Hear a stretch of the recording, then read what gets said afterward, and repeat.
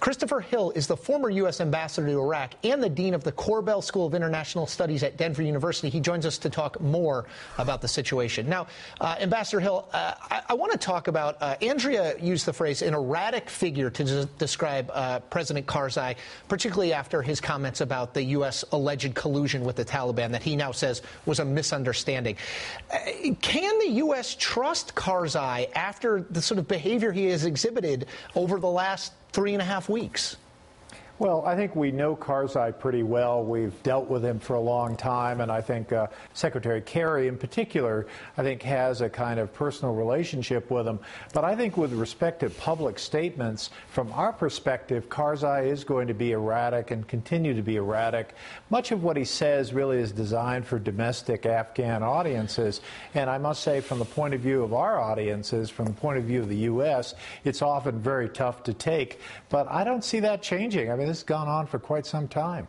And Ambassador, just to further on that point, it would seem that this is some of what Karzai says here is simply about Hamid Karzai's politics in Afghanistan and not meant sort of in the diplomatic context for which many of us are taking it. Am I reading you right? That's right, but obviously it's hard to segment audiences these days. So we hear the same thing they hear, but we take it kind of differently. Now, I have a question. Andrea mentioned the prisons. The U.S. has ceded control of the last detention facility in Afghanistan.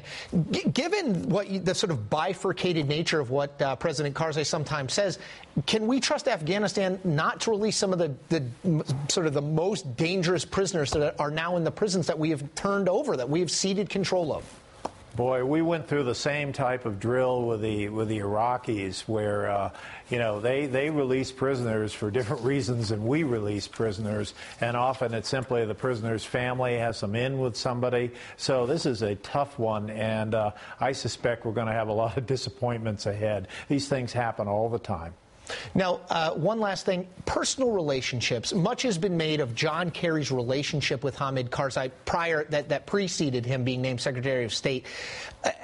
How much do we, as an amateur in diplomacy, do we under, over, or rightly rate the importance of personal relationships, Kerry, Karzai, others, in being able to sort of move the debate in ways that we believe it is beneficial for our country to do so?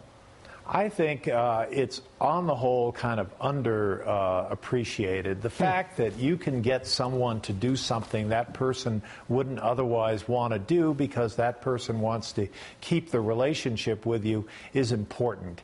And I think too often, especially in the public discussion in the United States about these diplomatic relations, if we listen to what people in the U.S. always said, it's usually wagging a finger at someone and publicly humiliating the person. And just as in one's private life or business life, that often doesn't work. So I think it is much preferable to try to get close and therefore get influential. And I think John Kerry has it right in this regard. Ambassador Christopher Hill, with a good reminder that in your personal life, in politics, and in diplomacy, relationships always matter. Thank you for reminding us. Thank you.